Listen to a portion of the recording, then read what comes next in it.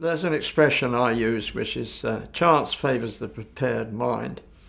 Now, I don't get up in the morning and say I'm going to invent something. It doesn't work like that. What actually happened to me, fortunately, is that I was sitting there watching television one day, and I could have been watching Come Dancing or The Golden Shot or something, but I was watching a program about the spread of HIV/AIDS in Africa. Now, this was awful, because you could see these bodies being thrown down open graves, and you think, God.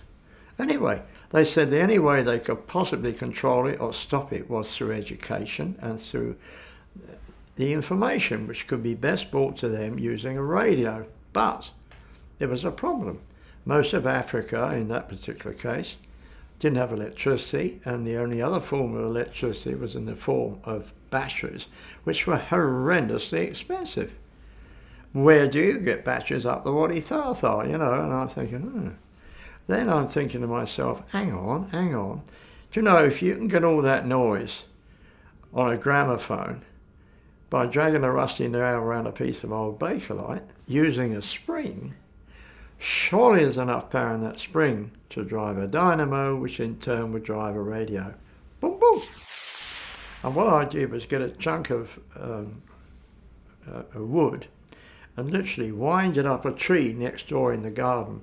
And as it slowly descended, it drove that little dynamo.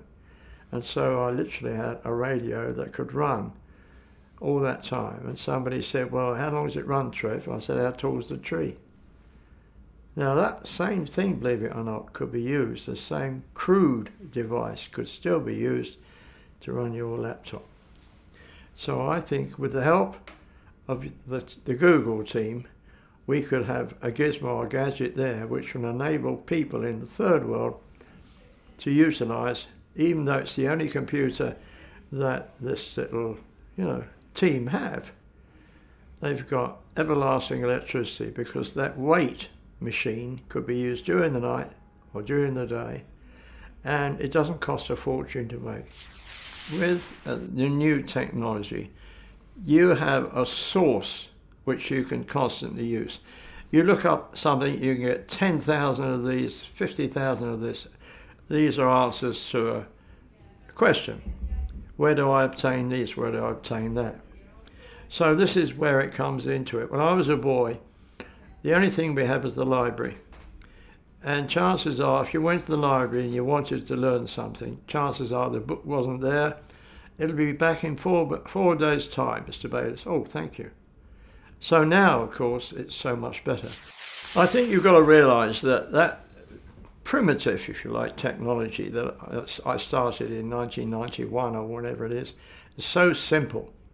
But now that's come on, and this type of mechanical technology and piezoelectric technology could now be used to power up your laptops and also enable you to recharge your mobile phones and these new electro devices.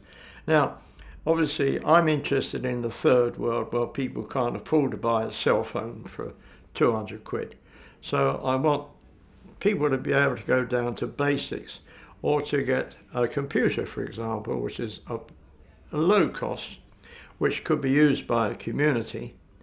And we could then provide them with, say, a solar panel to recharge it, or we could have a wind-up technology of some kind, whether it be weight up a tree or a spring-powered device, to enable you to use the new technology.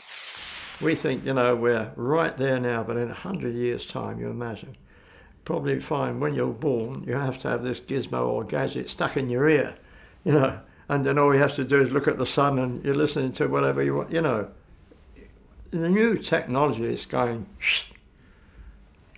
in the most extraordinary way.